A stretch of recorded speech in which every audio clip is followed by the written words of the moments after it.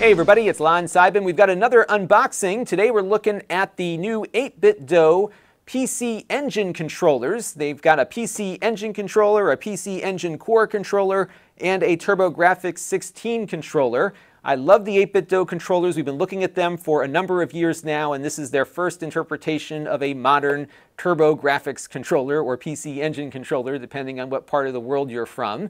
And we're going to unbox all three of them, and then we'll be back on my main channel with a full review as to how they work, because I have discovered that these work with more than just the new Turbografx mini consoles. They'll actually work with the PC, the Switch, and we'll see what else they might work with too. Now before we unbox these things, I want to let you know, in the interest of full disclosure, that these came in free of charge from 8Bitdo. However, nobody is approving what you're about to see before it was uploaded, and we were not compensated for this unboxing, and all of the opinions you're about to hear are my own. So let's get to it now and take these things out of the box. All right, so let's take these things out of the box, and I'm doing a live stream while we unbox here, and everyone wanted me to take apart the PC Engine box first, so that's what we're going to run with. Now again, these were designed to work with the new mini consoles that just came out, and these are wireless controllers, as you can see. So what you got here is your D-pad. Feels pretty nice. Now I've got a PC Engine, actually a Turbografx 16 controller upstairs. It feels pretty close to it. It does feel like a much fresher D-pad because these are brand new, so it's got a nice stiff feel to it. Nice there. The buttons feel pretty nice on it too. Very lightweight, but it has decent build quality. And we've found that with the Turbografx controller here, and along with the other ones that 8Bitdo makes, they do make a nice replica controller that, again, try to add some modern stuff to the mix. Now, they don't have a turbo switch. So on the original controllers, you had a switch to adjust the level of turbo that the controller will provide. These are locked in at a certain turbo rate. So if you want turbo, you push the buttons above here, and if you want a regular button push, you can push those two down there. Got your select and run buttons. There's a home button here because these do work with the Switch in wireless mode. And there you go. Internal battery, you got to charge it through the USB. When you connect it up, though, with the USB cable to your PC, I found last night it shows up as an X input controller. We'll explore more of that in the main review. So that's the controller itself. Pretty nice. It's like an off-white. And I'm guessing, I never had a PC Engine, but I'm guessing it was kind of an off-white color. In the box here, we have the cable for charging. It's a USB, micro USB connection, not a USB-C.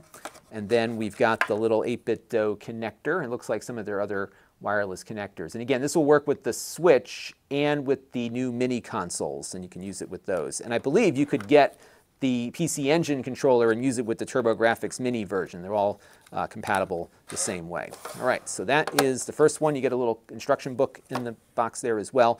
These, by the way, are not Bluetooth. They're just 2.4 gigahertz. So let's do the Turbografx 16 next.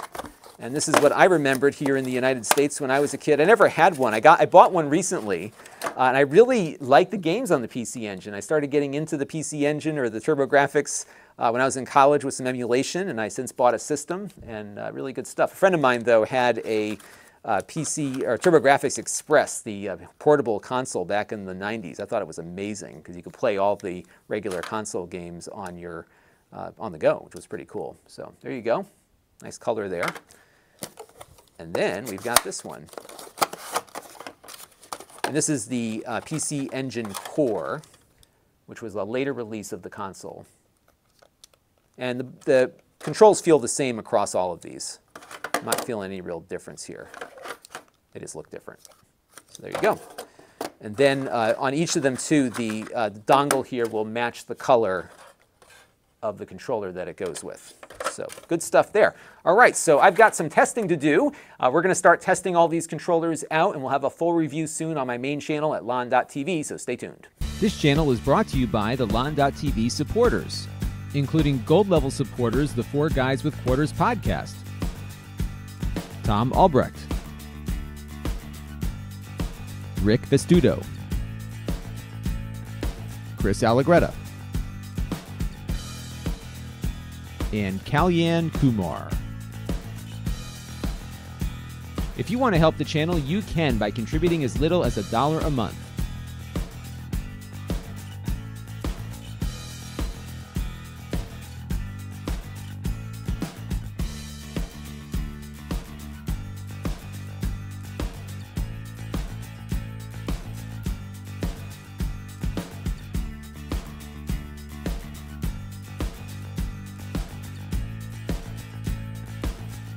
Head over to lon.tv/support to learn more.